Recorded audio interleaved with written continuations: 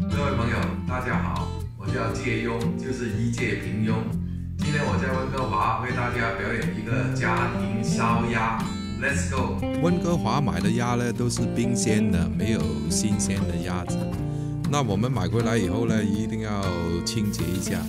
买的时候也要注意，不要买到那个老鸭，要买那种叫嫩鸭。老鸭呢，只能用来煲汤或者是红烧，要煮很久才能搅得动。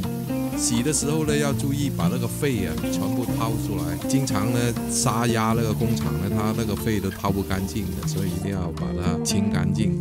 清干净以后呢，我们稍微把这只鸭改一改翅膀啊那些呢，就可以下点盐下去腌一下，给它留一点底味，腌个大概20分钟。在这个腌制的过程当中呢，我们就先调一个叫烧鹅汁。烧鹅汁呢，就主要的成分就是蒜蓉，那我们就多一点蒜蓉嘛。多完蒜蓉以后呢，我们就拿个碗装起来啊，再放那些其他的调味料。先放点糖呢，再下点这个五香粉，再放点胡椒粉，再放点这个是沙姜粉。这个是酱油，再来点绍庆酒，再加1汤匙的海鲜酱，再来1汤匙的楚侯酱，再加这个人参粉啊，因为我没有这个甘草粉，我就放人参粉。广州那边呢，他们是放这个甘草粉的。这样把这个酱呢，就稍微给它搅拌一下，最后还再加一点点蚝油更好。那你这个时候呢，你可以试一下味的，如果不够咸的话呢，还可以加一点盐啊，这样啊，如果够咸就不用了。温哥华的烧鸭呢，就不能跟中国那边比了，因为这个鸭子买回来已经没有脖子了。所以就没办法充气了啊，因为那个充气呢，它是从那个脖子吹那个气进去，完了以后把脖子绑起来。那现在连脖子都没有，没办法绑。那我们现在呢，就用一根烧鹅针呢，给它缝起来，前面那个脖子那个口呢，给它封住。这个要封得很好才行的。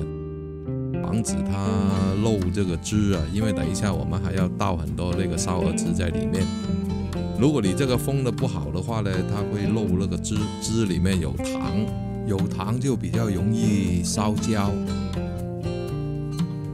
现在就把那个烧鹅汁呢，就放到那个内腔里面。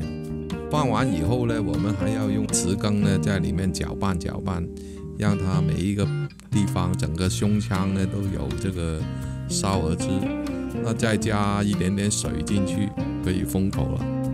加水的目的呢，就是让这个烧出来的鹅呢，水分在那个肉里面啊，不会蒸发掉。这个封口呢，就跟缝衣服一样的，慢慢封啊，一定要把它封住。最后一针呢，就把针呢就插到那个鸡肉里面，这样就不会掉的了。封完口以后呢，我们就开始给这个鸭皮呢就叫梳针了。为什么要打孔呢？就打孔的目的呢，就是让它鸭皮下面的油呢可以从这个口里面流出来，鸭皮呢是不会没有次序的爆裂。这样的话，那个鸭子的外观就比较好看，主要是这个目的。打这个针呢，要打得均匀一点啊，而且呢，每一个地方都要打到，特别是那些犄角旮旯的地方，也要把它打掉。下一步呢，我们就要准备一个大锅，深一点的，要准备烫这个鸭皮。另外呢，我们还要煮一个糖浆。那个糖浆呢，到时候呢就放在这个鸭皮上面。糖浆的配方就是200克水、100克醋、半斤的白砂糖，这样给它煮到稠。开水呢，开锅以后呢，我们就可以烫这个鸭皮。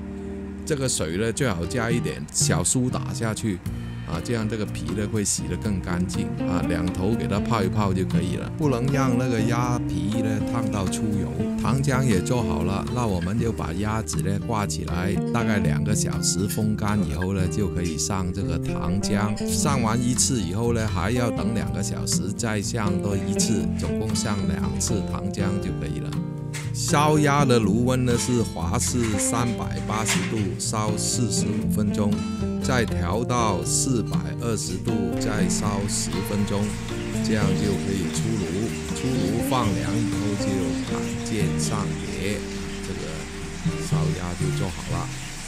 这个视频就到这里，如果你喜欢，请帮我点赞、转发、评论加关注。欢迎你来温哥华，借用代理玩好吃好，还了解加拿大历史文化。